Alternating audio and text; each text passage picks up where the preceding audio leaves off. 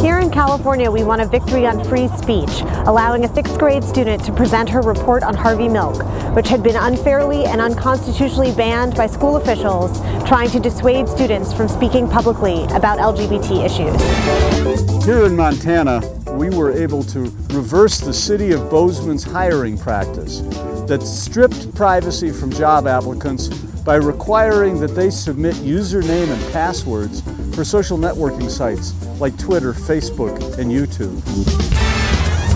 Here in Mississippi, we filed suit to stop a state-funded abstinence-only program that the Lieutenant Governor openly admitted was designed to use government funds for sectarian purposes.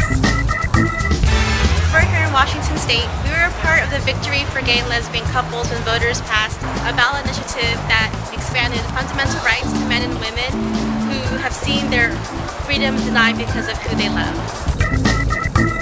And in California, we're challenging our state's mandatory DNA collection from anyone arrested for a felony, even if they're never even charged or convicted. The ACLU filed a lawsuit against U.S. Customs officials. It's a challenge to their policy of searching and confiscating people's laptops without suspicion of wrongdoing.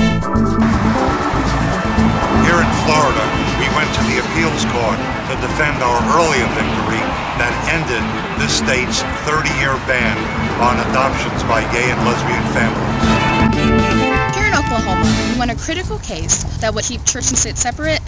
Now, we are currently fighting a piece of state legislation that would include a Ten Commandments monument here at the State Capitol building. Here at the Supreme Court, the ACLU won a huge privacy case for Savannah Redding.